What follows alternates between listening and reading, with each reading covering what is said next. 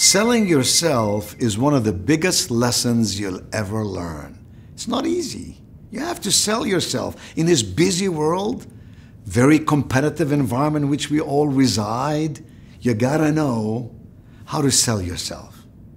And if you don't learn how to sell yourself, you won't achieve what you want in life. It's that simple. So, be open, be forthright, be persuasive.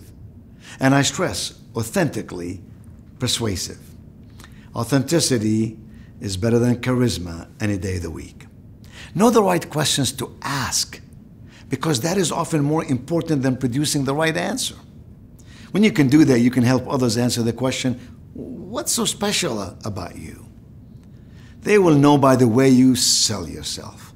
They will know by the way you communicate, by the way you observe, by the way you find solutions and solve problems. Everyone sells something because we all sell what we know. But you're not only selling your expertise and knowledge, you're selling your passion. You're selling your honesty. You are selling you.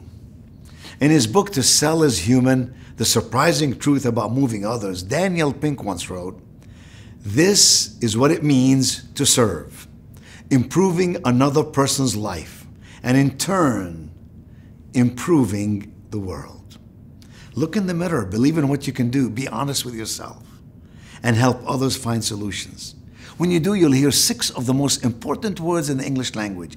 I need you in my life.